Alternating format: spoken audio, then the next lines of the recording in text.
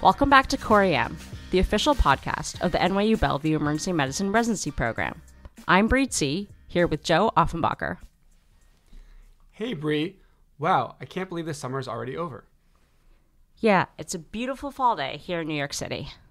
Given how crazy the past year plus has been with new disease entities, remember Valley, and, the pandemic, I think it's time we talked about a true bread and butter topic today. What you got? Just good old pneumothorax. Yeah, that's a great topic. To be fair, we could talk about pneumos for hours, given it's actually a pretty robust topic, but let's just start with a quick overview for the emergency department. Deal. Okay, Joe, so what exactly is a pneumothorax? Quite simply, a pneumothorax is defined as a disease process in which gas accumulates in the intrapleural space. Right. And the etiology of the gas that occupies this otherwise negative potential space has a major impact on how we classify and manage the disease. Exactly. 3 major mechanisms are described, including spontaneous pneumothorax, which develops without any external factors, but think possible underlying risk factors, iatrogenic pneumothorax, which is secondary to a medical procedure, and finally, traumatic pneumothorax, which is pretty much what it sounds like. And don't forget, there are several other miscellaneous causes as well, which include anorexia, exercise, drug use, immunosuppression, and barotrauma from either air travel or scuba diving. Nice. And spontaneous pneumothorax can also be further subclassified as well. Exactly. It can be defined as either primary or secondary. Primary spontaneous pneumothoraces develop in patients with no clear underlying lung disease.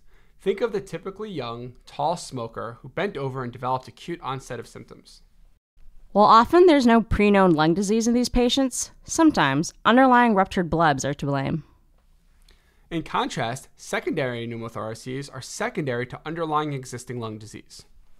That makes sense. These patients are usually older and often suffer from lung disease such as COPD, cystic fibrosis, lung cancer, active infection, or cystic lung disease. In some cases, systemic structural diseases, such as Marfan syndrome or Ehlers-Danlos, may play a role. Hold on, Bree. If primary spontaneous pneumothorax is often caused by blebs in those young, tall patients, how do we know that these patients who we defined as primary aren't actually secondary? Fair question, Joe. Sometimes it is hard to tell, and there are those who argue that these distinctions may be somewhat arbitrary. However, most agree that recognizing the disease etiologies as a spectrum might be helpful, as some underlying causes are more amenable to treatment than others. Honestly, though, in the ED, it's probably more important to be able to recognize a pneumo urgently and manage it efficiently rather than solve the underlying etiology. Good point. Ultimately, a pneumothorax can have a wide range of causes, clinical presentations, degrees of acuity, and choices for acute management. That's right. And by understanding these factors, we can best understand how to take care of our patients in the ED. Great. So now that we talked about their underlying pathophysiology, how do pneumothoraces typically present? Well, they can come in with acute onset chest pain ipsilateral to the affected lung. The pain is often pleuritic and associated with acute onset of dyspnea. Keep in mind, though, that the severity of symptoms can range from virtually asymptomatic just to some mild discomfort all the way to severe pain with respiratory distress. That's right. It's also important to remember that the historical presentation of a pneumothorax can mimic several other cardiopulmonary disease processes. Exactly. And this is why a good physical exam is helpful when assessing these patients. How so? Well, as with so many cardiopulmonary disease processes, patients may present with nonspecific findings such as tachycardia and tachypnea. But patients with large enough pneumos may also demonstrate diminished breath sounds and auscultation. You may also notice diminished fremitus or hyperresonance to percussion. In rare cases, patients may also develop subcutaneous emphysema. And in all honesty, though, Joe, I'm not sure the last time I percussed for hyperresonance or asked a patient to hum while I felt their chest. I think that was in med school. But cool findings, though. True. Basically, if you have a high clinical suspicion for pneumothorax from the story and exam, then it's also important to consider symptoms suggesting the presence of tension pneumothorax, including hypotension and tracheal deviation. Good point. So while we're on the subject of tension pneumos, maybe we can just take a second to better describe what it is. Definitely. So tension pneumothorax is the presence of intrapleural air that is under positive pressure throughout the entire respiratory cycle. Continuous and increasing positive pressure within the intrathoracic space can lead to diminished venous return, preload, and ultimately extravascular obstructive cardiovascular shock.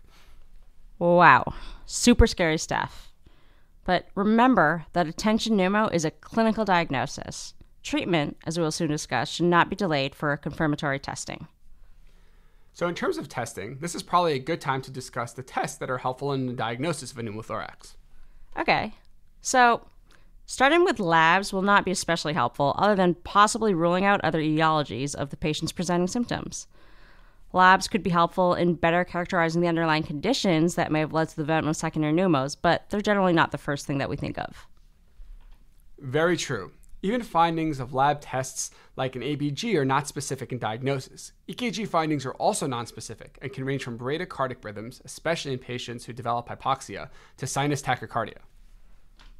So I feel like we should go to imaging. So ultimately, a non-tension pneumothorax is a radiographic diagnosis. Imaging modalities to consider including chest X-ray, CT scan, and of course, POCUS lung ultrasonography. Ultrasound is often the best point of care test for patients in the ED. It's fast, easy, reliable, and you could do it at the bedside. Exactly, which is super key, especially for unstable patients. But do remember that in an unstable patient, secondary to a suspected tension pneumo, should not have emergent intervention delayed for any form of diagnostic imaging. Yup, confirming suspected tension pneumothorax is no good if the patient already coded. For stable patients, initial assessment is generally done via an upright plain film chest X-ray, before or after a bedside ultrasound. Due to X-ray's relatively low sensitivity, equivocal findings should be followed by CT imaging, which has much higher sensitivity. CT imaging should also be considered to look for underlying etiologies of suspected secondary pneumothoraces. So regarding the statistical utility of imaging modalities, ultrasound is highly user-dependent, but it's thought to have a sensitivity of 86 to 98% as compared to an AP chest X-ray, where sensitivities range from 28 to 75%. It's quite a range. CT is considered the gold standard. I usually start off with an ultrasound, then get an AP chest X-ray if I don't have to intervene immediately. Ditto. On long ultrasound, remember, waves on a beach are normal, while the barcode sign is bad. We really want to see that lung sliding. Check out our Core AM pulmonary ultrasound post link in the show notes for images and more good stuff. Okay, great. So as we move along to ED management of a pneumothorax, the name of the game is clinical acuity and the size of the pneumothorax. Let's take a look at these options in a descending order of acuity, starting with a tension pneumothorax. Definitely. Worst first. So, as we discussed, patients with suspected tension pneumos should prompt immediate decompression. This is often done via needle thoracostomy with a large bore, like a 14-gauge needle, into the second intercostal space midclavicular line, just above the third rib. You know, some advocate for using other anatomic locations, but this is generally the accepted location for emergent needling. Agreed. It is also important to mention that there are those who advocate for finger thoracostomies for primary decompression. But as you mentioned before, needle thoracostomy remains the standard of care and first step in clinical management. Right, and also remember, a needle thoracostomy is not a definitive form of management. It must then be followed up by chest tube or pigtail placement. The order of interventions matters a lot in patients with pneumothorax as well. We might be tempted to go straight to intubation and really sick hypoxic tachypnic patients come into the door. But always consider a tension pneumothorax on the differential before jumping to intubation. If you intubate a tension pneumothorax before fixing it, the positive pressure will cause cardiovascular collapse. For pneumothorax not causing tension physiology, management depends on a range of factors, including the severity of symptoms, size and cause of the pneumothorax. Additional considerations include whether this is the first or second pneumothorax. Exactly. I mean, I think in patients with secondary pneumothorax or a primary pneumo larger than 2 centimeters, or just any patient with significant symptoms, placement of a chest tube or a pigtail catheter is usually indicated. But, I mean, don't all pneumos just get procedural interventions, Joe? Actually, a landmark study published in the New England Journal of Medicine in 2020 showed modest evidence that conservative management of primary spontaneous pneumothorax, that is 100% oxygen with monitoring and repeat chest x-ray, was non-inferior to interventional management with a lower risk of serious side effects. I mean, we've always thought pneumothorax equals chest tube. So were these all teeny tiny pneumos in the study, Joe? Actually, no. Patients were included if they were 14 to 50 years old with a unilateral primary spontaneous pneumothorax of 32% or more on chest x-ray. Check out our show notes for an image showing how size was calculated. Wow, that's actually a decently sized pneumo. So what are you doing in your practice, Joe? Do all your patients get a trial of oxygen observation? Definitely not. First of all, many EM docs still only consider not intervening on healthy patients with small, defined as less than 2 centimeter, first-time non-tension simple pneumothoraces. Which is a very small subset of patients.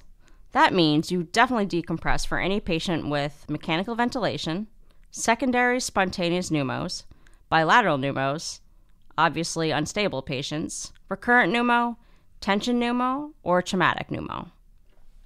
Only very carefully selected patients should prompt non-intervention. Also, check in with your own institution's guidelines and practices for both acute management and DISPO.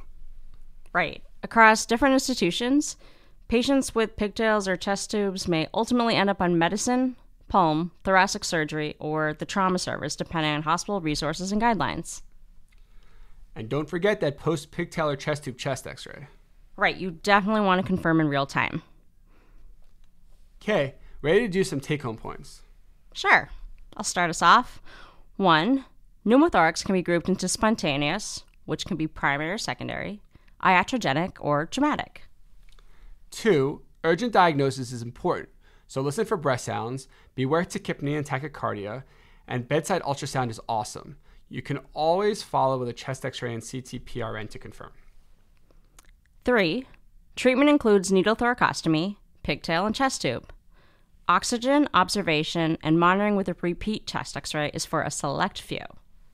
And finally, remember to also treat the pneumothorax before positive pressure ventilation, because that's a quick way to kill your patient. Touché. Well, that's all for this episode. Continue to follow us on Twitter at core_EM and visit us on our website, coreem.net. Thanks for listening, and be well, everybody.